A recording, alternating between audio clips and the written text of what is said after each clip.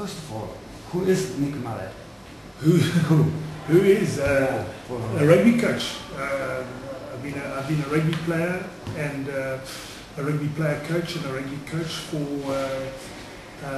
since 1976 when I played my first senior game. So almost for 30 years. And how are these first 2 months as Italian coach here in Italy? How have you found yourself? I've enjoyed it. I've met all the coaches of the clubs. I've watched club rugby.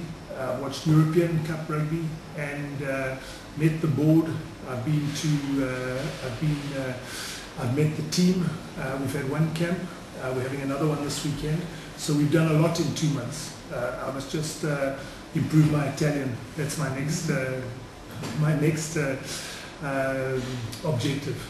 And how is it to work with the Italian clubs? Do you have problems? It's all fine? With, no, very good. They're very... medical staff and so... We've got my fitness and conditioning coach, Alex Marco, has met all the fitness trainers. I've spoken to all the coaches. I've had a chance to speak to the players from the first camp, and the presidents and the coaches have been very helpful, very, very helpful. They've understood how difficult this job is because of the short time I have to prepare the team, and they've been very helpful with what they've told me, and also in preparing their own players. Okay. During the World Cup, at the end of the Italian games, yes, you criticized a little bit the Italian team and the Italian play. What has to be changed quickly for this first Six Nations? I think it's not.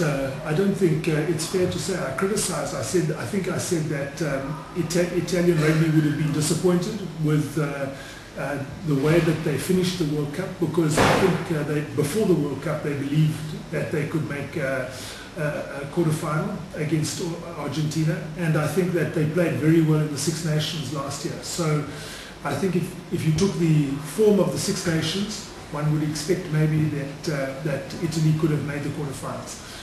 By not making the quarter-finals, I think they would have been disappointed. But New Zealand is a very good team, and whenever we play Scotland, it is always a close game. So one penalty kick could have made the difference. I think that when we say what can we change, I think that Italy does not have a lot of players, a small number of players.